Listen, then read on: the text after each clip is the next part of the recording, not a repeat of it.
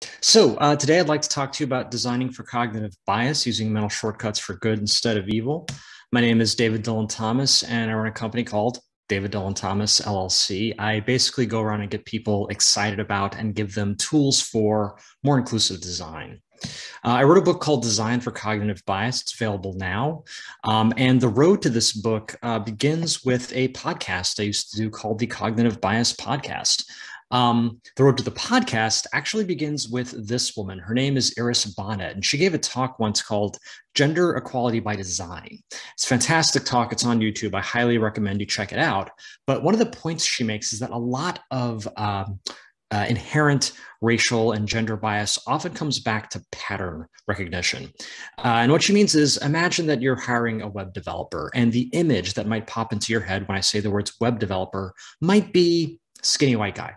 And it has nothing to do, it's not at all, you don't think that men are better at programming than women, far from it. But the pattern that may have been built up in your mind from movies and television, from offices you may have worked in, might make that equation. And if you see a name at the top of a resume that doesn't quite fit that equation, all of a sudden you might start giving that resume the side eye. Now, when I saw that so much racial and gender bias could sometimes come back to something as simple and, dare I say, human as pattern recognition, I decided I need to learn everything I possibly can about cognitive bias. And so I did. This is the Rational Wiki page for cognitive biases. There's well over 100 here, and I realized I am not going to figure this out in a day. So I took one a day. And the next day I'd move on to the next one. And this turned me into the guy who wouldn't shut up about cognitive bias. And eventually my friend said, Dave, please just get a podcast. Now it's worth establishing from the jump, what is cognitive bias? And at the end of the day, it has to do with a series of shortcuts your mind is taking just to get it through the day. Every day we have to make something like 1 trillion decisions, right? Even right now, I'm making decisions about how fast to talk, what to do with my hands, where to look. And if I thought carefully about every single one of those decisions, I'd never get anything done. So it's actually a good thing that a lot of our lives are spent on autopilot. But sometimes the autopilot gets it wrong. And we call those errors cognitive biases. Now, here's a fun one. It's called illusion of control. It happens when you are playing a game where you have to roll a die. If you need a high number, you tend to roll the die really hard. If you need a lower number, you tend to roll it gently. And we all know it makes no difference how hard you roll the die, but in situations where we don't have control, we like to feel like we have control, and we embody that desire in how we roll the die. Now, this next one is not so fun. It's called confirmation bias, and it happens when you have an idea stuck in your head, and you really only look for evidence to confirm that idea. And if you ever see evidence that doesn't confirm the idea, you yell fake news and you move on. So a really powerful example of this came during the lead up to the Iraq War. The whole idea was Saddam Hussein had weapons of mass destruction. We need to get in there and get him before he gets us. Seemed like a compelling argument. As it turns out, not so much with weapons of mass destruction. And within a year, the president of the United States, who had insisted there were weapons of mass destruction there, said, yeah, we didn't find anything. Regardless, the number of people who believed there were weapons of mass destruction stayed very high, so high that even 14 years later, over 50% of Republicans and over 30% of Democrats believed, yeah, there were weapons of mass destruction there. This is an extremely powerful bias, and we're going to come back to it. Now, part of the problem we have fighting these biases is that you may not even realize you have them, right? There's literally a bias called the bias blind spot where you think you don't have any biases, but you're sure everybody else does. Part of the problem spotting it is that about 95% of cognition happens below the threshold of conscious thought. So we're making these decisions so quickly, we don't even realize we've made them. So the next time somebody asks why you did something, the most honest answer you can give is, how the hell should I know? Even if you know about the bias, probably still do it anyway. There's a bias called anchoring, and the way it works is I could ask everybody listening to this to write down the last 2 numbers of your phone number. And then I could say, okay, we're going to bid on a bottle of wine. Those of you who wrote down lower numbers are going to bid lower. Those of you who wrote down higher numbers are going to bid higher. It's called anchoring. It's a thing. But here's the thing. I could tell you all of that before we begin the experiment. I'd still do it. In fact, I could say, I will pay you cash money not to do it. You'd probably still do it. Now, the good news is that there are design and content choices we can make to help keep some of these biases at bay, or even sometimes use them for good. And that's what I'd like to talk to you about today. So let's get back to that skinny white dude. So as it turns out, in experiment after experiment, if you have two identical resumes and the only difference is the name at the top of the resume, if it is a male sounding name, it tends to keep going through the process. And if it is a female sounding name, it tends to stay on the pile. But here's the thing. Why do you need that information? What about the name is helping you, the hiring manager, figure out who to hire? Think of it like a signal to noise problem, right?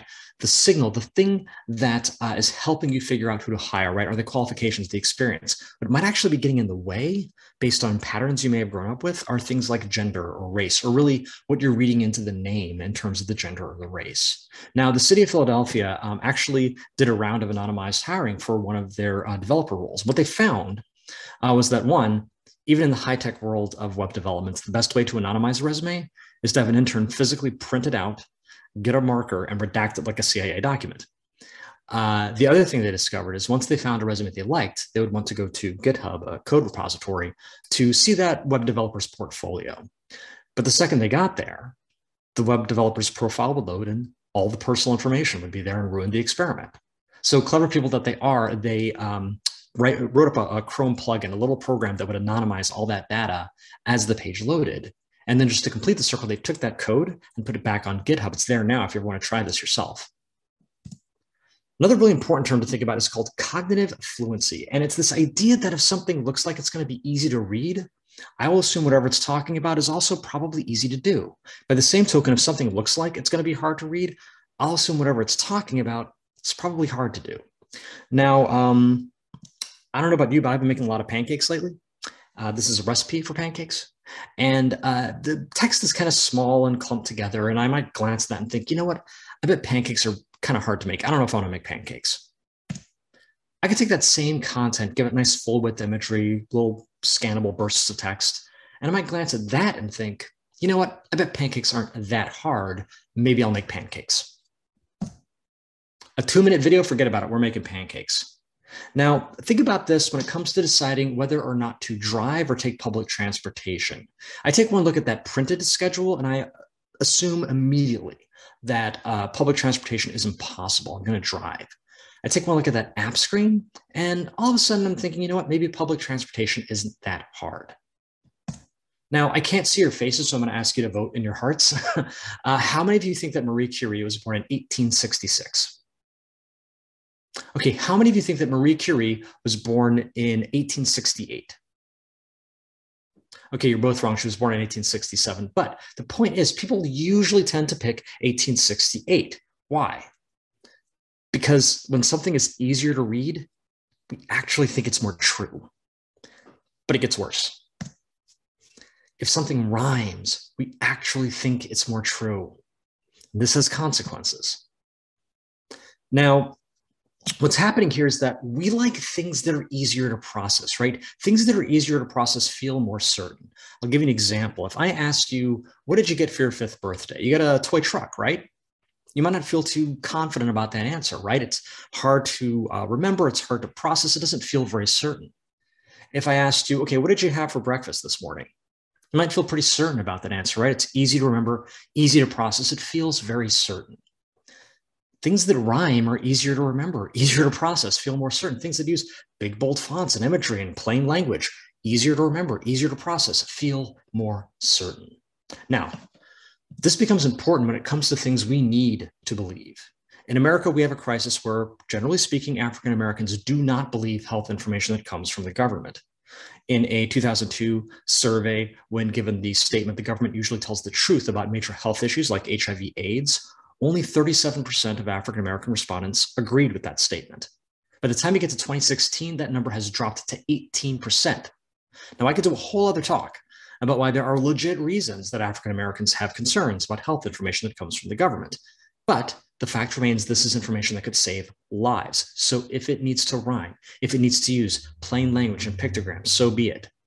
Now, when I first put this in my book, my editor very wisely challenged me and said, okay, that's great in theory, but can you point to actual instances where plain language and pictograms have saved lives?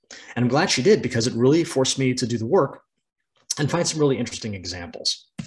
So here we have women who are smoking while pregnant. And when they're given information at the third grade reading level, right, easier to process, they were more likely to stop smoking while pregnant and even 6 weeks postpartum. Here we have people who are caregivers, right, helping other people take their medication. When they had a plain language pictogram-based intervention, we saw decreased medication dosing errors and improved adherence to actually taking the medication. Now you might think, okay, that's great for plain language and pictograms, but rhyming, really? Let's talk about click it or ticket. Here in the States, we had a bunch of states roll out legislation that said that if you don't buckle your seatbelt, you can get a ticket. And this legislation all on its own did a lot of good, especially with older drivers, but not as much with younger drivers. So they rolled out the Click It or Ticket campaign.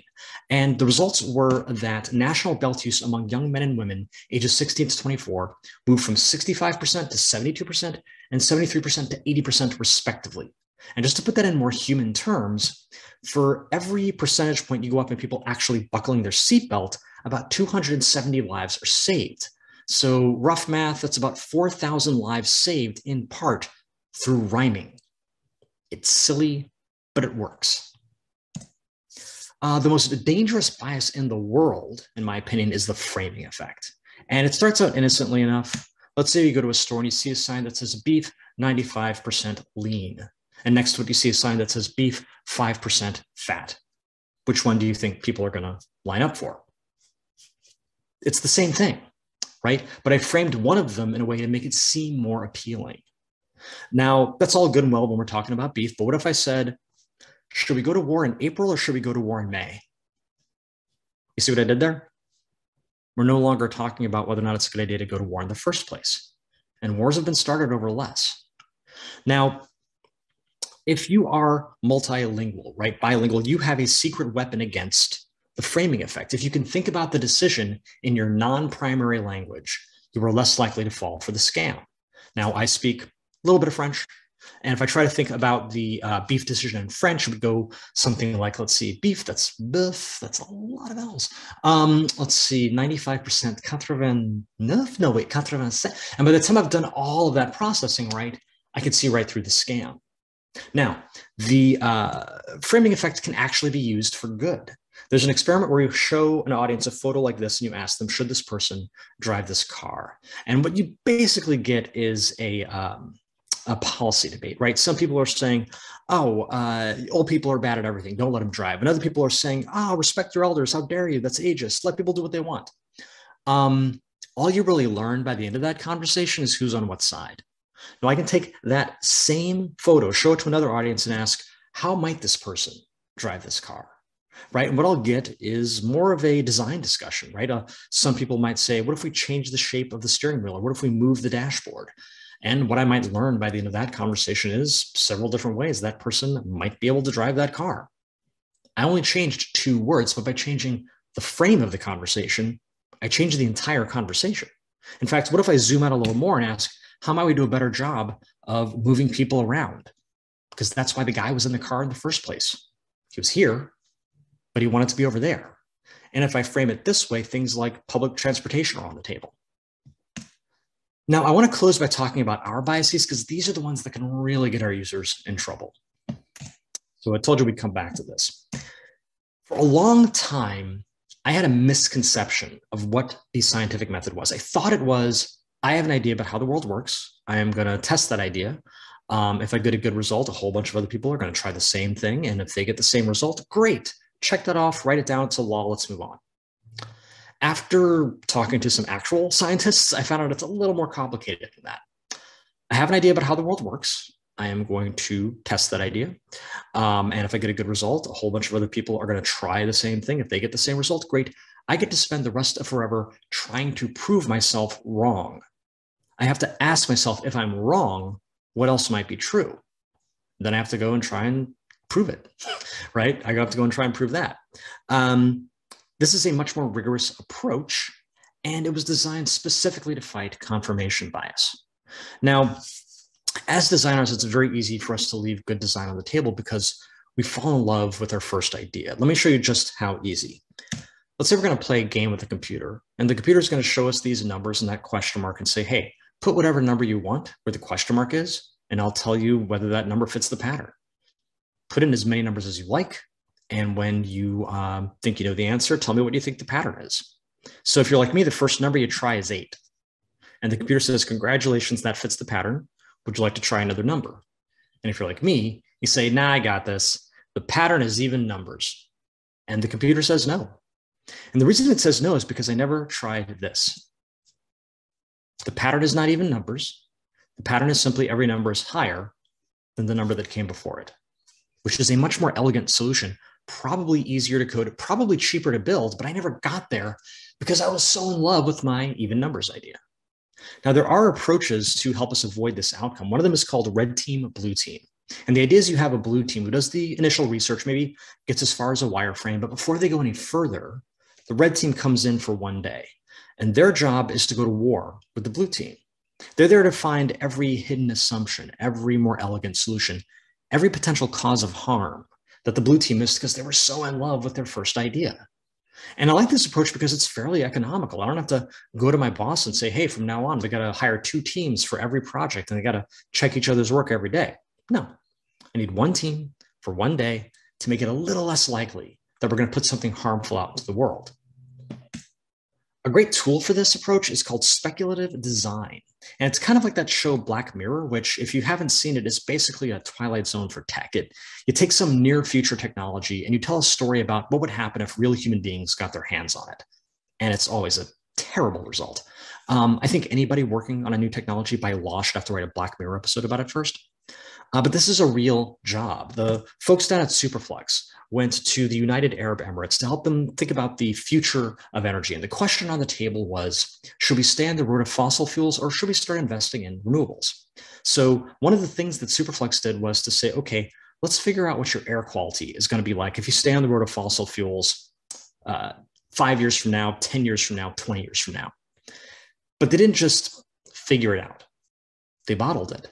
And then they made them breathe it. And by the time you get to even 5 years out, it's unbreathable. So by the end of that engagement, the UAE announced that they were going to invest over $150 billion in renewables. The final bias I want to talk about is called the déformation professionnelle. Told you I speak French. So this is a bias where you see the whole world through the lens of your job, which in the workaholic world, a lot of us inhabit might seem like a good idea right up until it isn't. The paparazzi who ran Princess Di off the road that night probably thought they were doing a good job. And technically speaking, they were. They were getting really difficult to get photographs that were going to fetch them a really high price. What they weren't doing such a good job at was being human beings. Now, the former police commissioner of Philadelphia, a guy named Ramsey, when he first took the job, asked all of his officers the same question. What do you think your job is? And a lot of them would answer to enforce the law.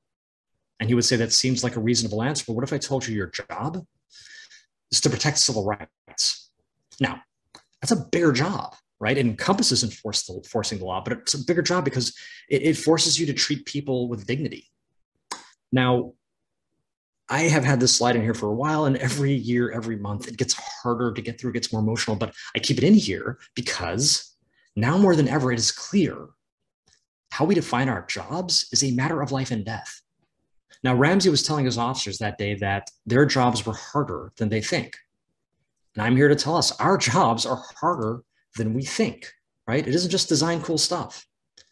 We have to find a way to define our jobs that allows us to be more human to each other.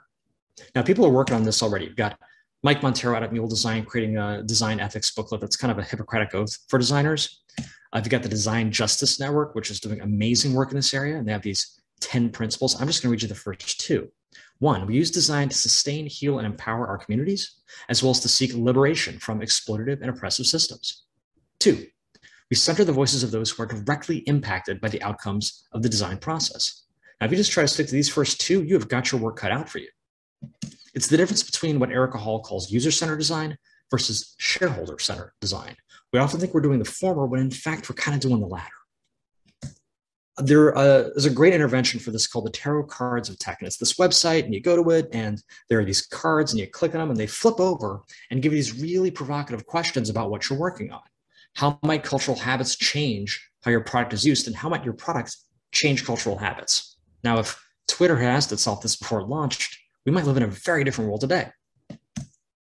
Even software engineers are getting in on this, right? So the Never Again pledge was signed by a bunch of data scientists and software engineers when they saw that their work with data was being used to hurt immigrants. And they pointed to a very long and sordid history of data being used to hurt excluded populations and said, look, we don't want to be a part of that history. And here's a list of things we're going to do to make sure that never happens, up to and including destroying unethical data sets. This kind of collective action is playing out at places like Google, where Project Maven was a battlefield AI, that when the people working on it saw what it was, they said, look, we did not get into this business to make weapons. If you make us work on this, we're going to walk. And Google backed down. They walked away from a $250 million project with the military. And then they turned right around and did Dragonfly, which is censored search in China. So this battle is ongoing. We must rapidly begin the shift from a thing-oriented society to a person-oriented society. When machines and computers, profit motives, and property rights are considered more important than people, the giant triplets of racism, materialism, and militarism are incapable of being conquered. Now, this is not some software guru at a TED Talk. It's Martin Luther King. Over 50 years ago, he saw this to be true. So the question I will leave all of us with is, how can we define our jobs in a way that allows us to be more human to each other? Thank you. Thank you, David. That was very interesting. You have quite a lot of thoughts. And when I was listening to you, the first two questions that occurred is how do we, maybe you have some tips how to define those biases in your job, for example, right? When I'm thinking about my job, how to see that I'm using some bias and find myself at that situation in order to think differently. And the same is about other people. When they are talking to me, for example, someone is talking to me and sees that I'm a woman or something like that, how to understand that they are biased to something and what to do in that situations. Sure. So those are two very distinct situations, but two, unfortunately, very common situations, right? So with the first one, where you're trying to check your own bias, on a design team, on a product team, one of the best things you can do is to start by identifying those biases. So there is basically a 2-hour meeting you can do called an assumption audit. And what you do is at the beginning of a project, before you even kick off, you get your team in a room and you ask 5 key questions. 1, who are we? Right? And you're only going to self-identify as you feel comfortable, but you're going to think about things like gender and age, nationality, income, what have you. And then you're going to ask, okay, well, how might those identities influence this thing we're working on? Then you ask, who's not in the room, right? Anybody here ever been incarcerated? Anybody here ever had their immigration status questioned, right? And then you ask the 4th question, which is, well, how might that lack of perspective compromise this thing we're working on?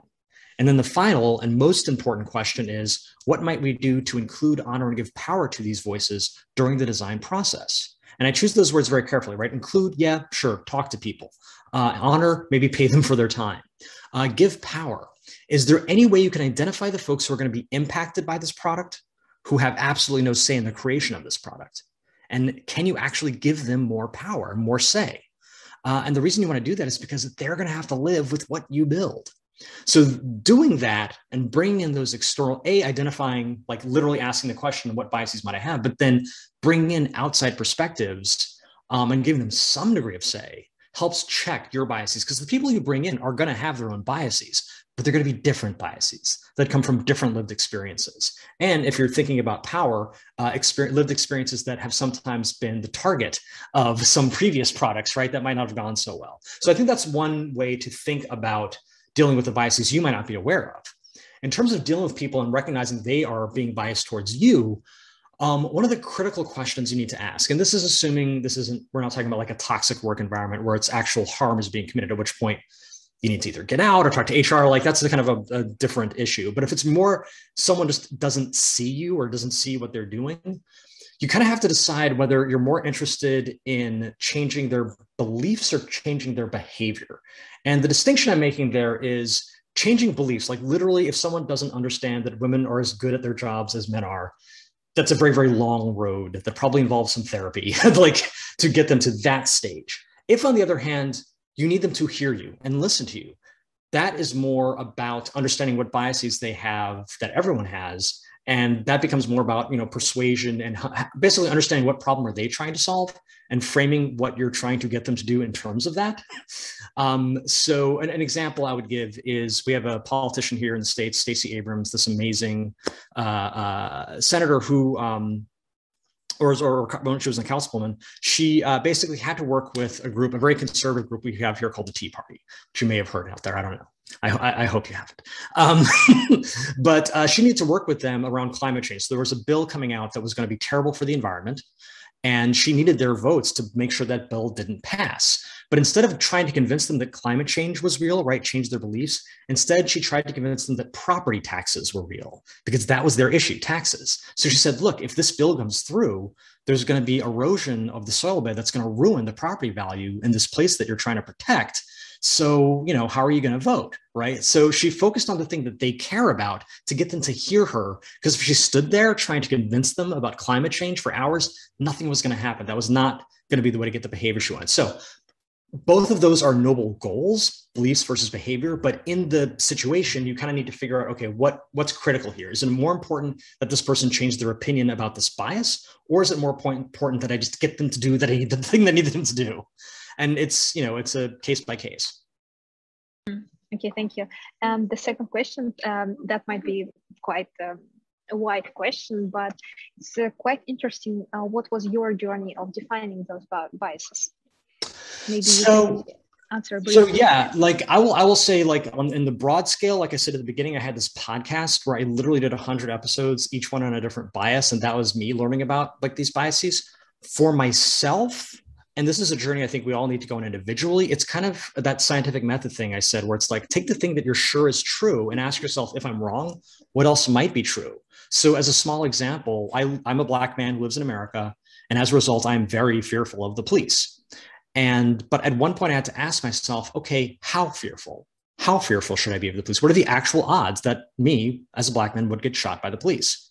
And so I did some research. And what I found was, yes, it is far more likely that I will be the victim of police crime or a police shooting than a white person. But there is a group for whom it is far worse. Indigenous Americans, right? Native Americans are almost 10 times more likely to be shot by the police than I, which I had no idea was the case. And if I hadn't actually asked the question, I would never have found that out. So I think for each of us, it's important to ask ourselves, what are those critical beliefs that we hold dear? And just take a little time, because that was honestly 10 minutes of Googling answered my question, right? Just take a little time to challenge that idea and say, okay, well, if I'm wrong about this thing, what else might be true? Let me go see if that's true. So for me in my journey, that's how I've been kind of thinking through these different biases I know that I have. Mm-hmm. Wow, well, that's an interesting journey. Well, thank you, Dylan. Our time is up.